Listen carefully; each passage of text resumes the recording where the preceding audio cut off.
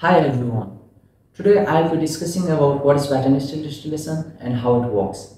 So what is pattern still distillation? Pattern still distillation is also called a column still distillation, continuous still distillation and a coffee still distillation. This is a type of still which is used to produce gin, vodka, white rum and whiskies. And Irish distiller name Annius Coffey patented this distill in 1831. And this still produce pure and carbonyl-free alcohol. And this still is much cheaper to operate than the pot still distillation. So, as you know, in pot still distillation, you need to heat it up to 78 degrees Celsius, and then vapors are cooled down in condenser and collected in order to get the ethyl alcohol. And this process must be repeated. And this process completes one distillation in 3 steps. But in pattern still distillation, this long process is not required. So this is also called a continuous still distillation. Now, I will describe you how the pattern still works. Now you can see the picture of pattern still distillation, which is analyzer and a rectifier. And all columns are vertically structured that are divided into sections.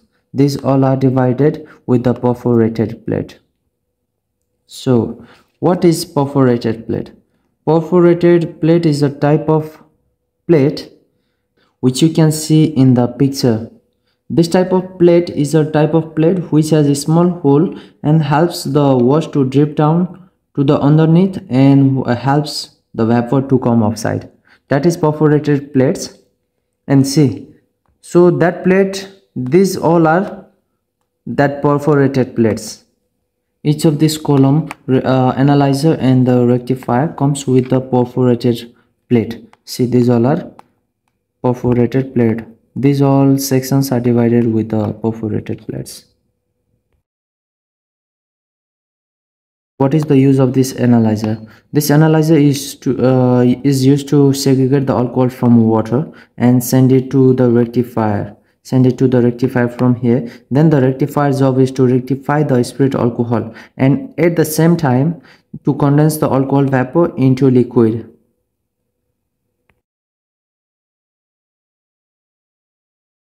Now I will explain you how this pattern still works.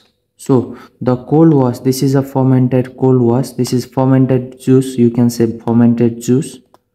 And how it works, see, this fermented juice will enter through this pipe from the rectifier, this pipe, and while coming down the wash is getting heated up. The more it comes down, the more it get heat, because this part of the this one spirit plate, till this spirit plate, this part of this pipe is cold and this part of this pipe is hot, because this cold fermented liquid enters through this pipe. So still till this part, this pipe is cold, this part of the rectifier is hot. So the cold wash enters through this pipe and the wash is pumped.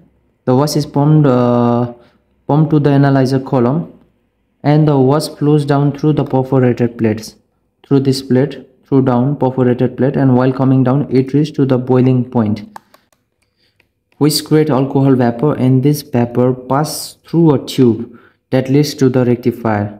It means once it reaches to the boiling point, the vapor will start going upward through this hole, and it will pass through this pipe, and that leads to the rectifier. And the alcoholic vapor that has reached to the rectifier will start moving upward through the perforated plate and hits this pipe.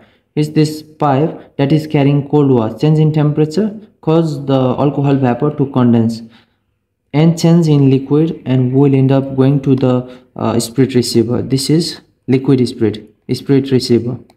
So this is also called a distillate spirit, and the remaining vapor will go to the head this side and is collected and sent back to the analyzer for the distillation again.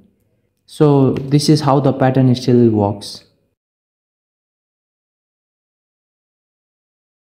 Thank you for your time. So I'll be back with the new exciting videos To see this type of video, please do like, subscribe to my channel so you can see the upcoming videos, please.